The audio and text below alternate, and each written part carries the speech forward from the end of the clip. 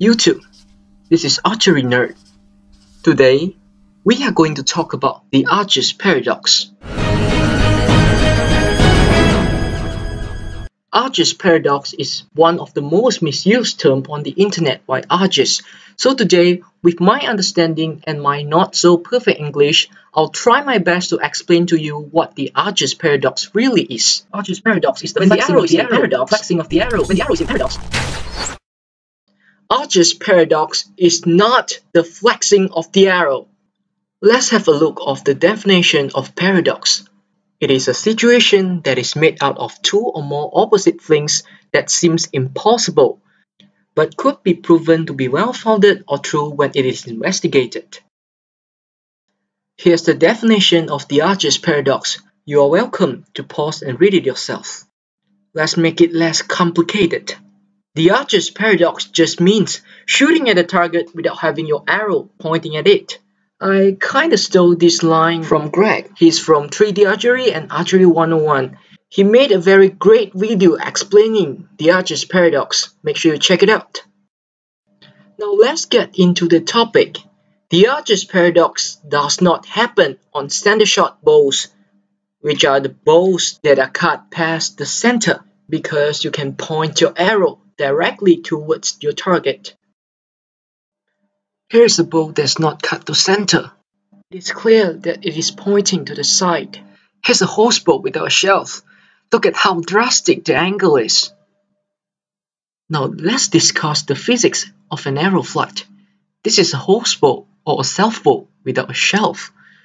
The arrow is pointing to the side, but how is it going to fly straight towards the target in front of the bow itself, instead of flying to the side? Have a look at this picture. This is the Archer's paradox.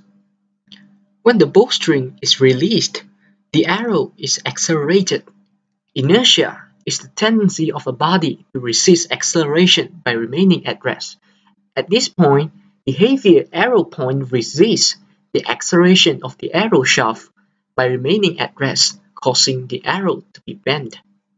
If there is an action, there's always a reaction. Yeah, you are not better than me at all. Yeah, I'll teach you.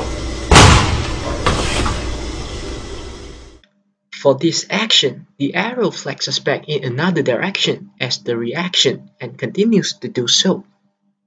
During the process, the flexing of the arrow experiences a decrease in the amplitude due to energy loss to the surrounding.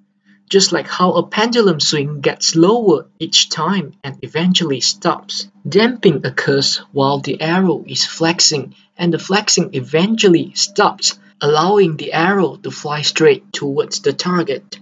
Let's recap with diagrams from another angle. To achieve this, you're actually gonna need the correct arrow spine according to the poundage of your bow, which we will talk about in another day. As a conclusion, the Archer's paradox is never the bending of the arrow. The Archer's paradox is just shooting at the target without having your arrow pointing at it, and still hit the target. The flexing of the arrow is just the explanation of the Archer's paradox. Of course, credit to Greg again. Make sure you check out both of his channels on YouTube. I'll put the links in the description below. Alright, thank you for watching my video. I hope you learned something.